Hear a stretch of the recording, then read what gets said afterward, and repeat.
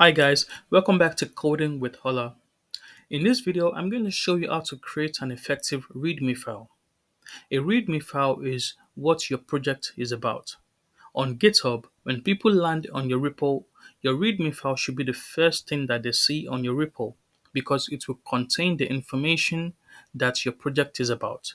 It will tell people exactly what you've done, who participated in the project, and why you've done it. Okay, so it's going to contain things like images, a title, sub headings and bullet points and so on and so forth. So I'm going to show you how to attach an image to your README file, how to give it a title, how to add numbered list and bullet points as well into your README file. So the first thing I'm going to show you now is how to create a title for your README. Okay, the title normally starts with an hash like this, one hash.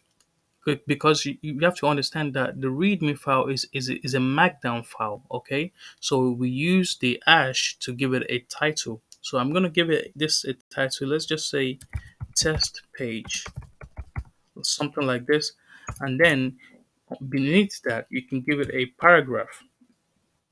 And to write a paragraph is just as simple as just writing a text like this. Let's just say a paragraph about my README file, something as simple as this. And then beneath that you want to give it a subtitle as well. Now, because when dealing with titles in Markdown, you can only use one hash for the heading right here. Okay, and whatever heading that is below that has to be has to be subheading. So it has to be two hashes, two hashtags like this.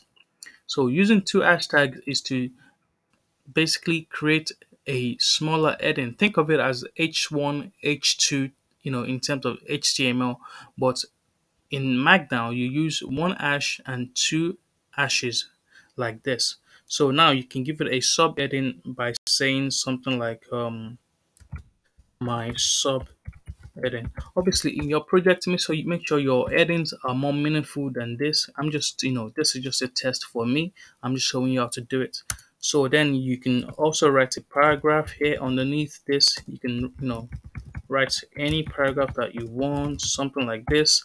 And then most importantly, in your README file, if you want to attach an image, maybe an image of what you're working on, maybe you're dealing with mock-up images of your website or mobile app that you're building or something, you might want to attach that in your README file as well. So obviously when you want to attach an image, if you have an image folder in your code like this, you want to drag that image.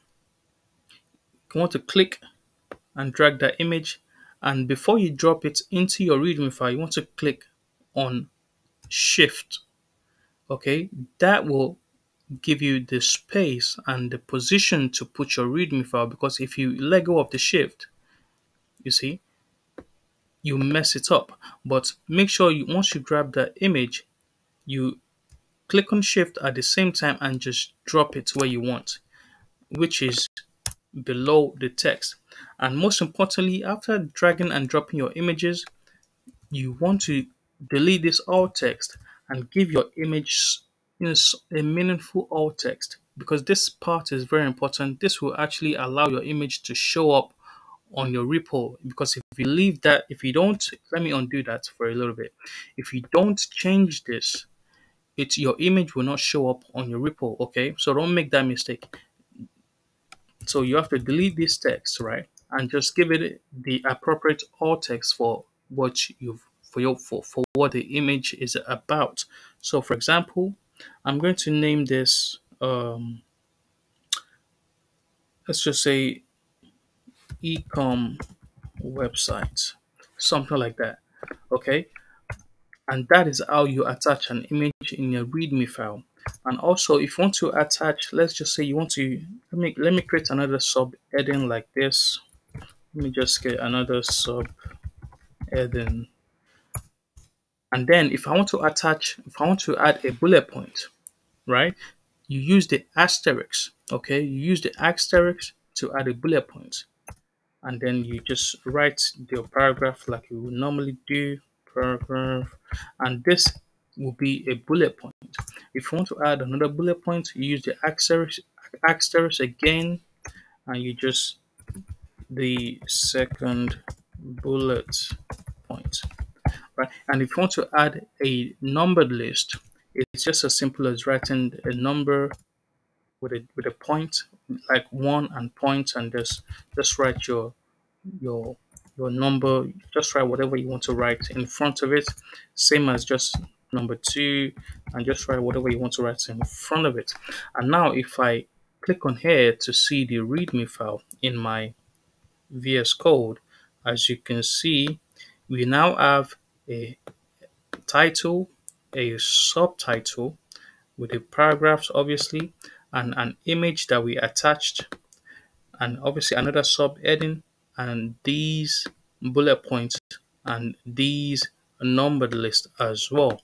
When you have a real project that you're working on and you actually add meaningful titles, meaningful images, and everything, this is going to make your README file look neater and well structured. Okay, this is the part that people, when they land on your repo, they will be very impressed about your project. They will be interested in viewing your code after seeing that your README file is very detailed and very structured. So don't neglect your README file.